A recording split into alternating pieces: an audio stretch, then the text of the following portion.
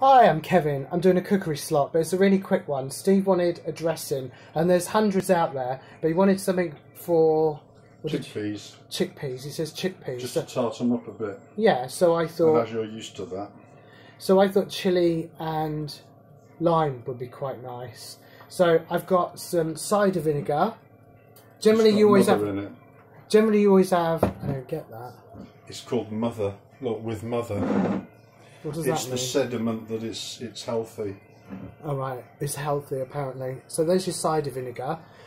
I've got a bit of cider vinegar and lime juice in here because with the dressing you generally have an acid like vinegar or lime and then an oil, and you can, if you want, bind it with something like mustard or egg yolk as they do in mayonnaise. But I'm going to do that. Yeah, so I've got my lime juice and my cider vinegar.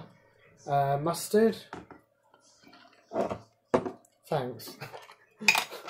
So I'm not going to need a lot, like maybe about that much. It's like about a quarter of a teaspoon. You wash your hands. I didn't answer that, did I? Yeah, well.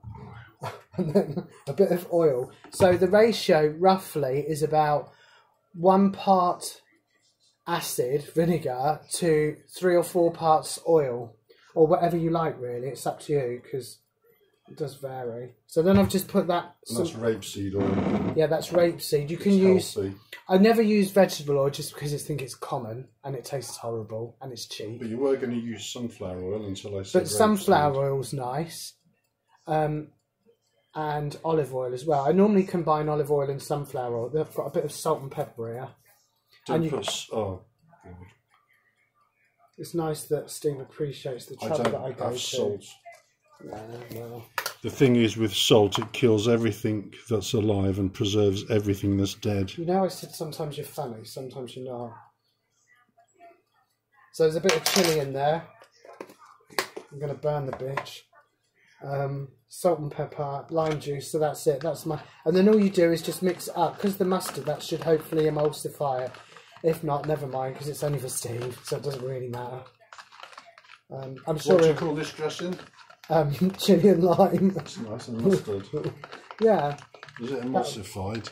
Not really, but it'll be fine. I know it's going to taste amazing. Oh yeah, that's quite hot. It's really nice. That'll be nice on your chickpeas. That's how you make a dressing.